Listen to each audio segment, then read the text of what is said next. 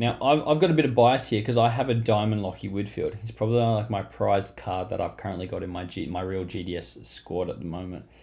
And with the new coach coming in, it always does present an opportunity for fantasy coaches to potentially have a bit of a gamble on saying, will the new coach change things up and who could benefit from that? And I really am keen to see how Lachie Whitfield goes because we know how talented he is.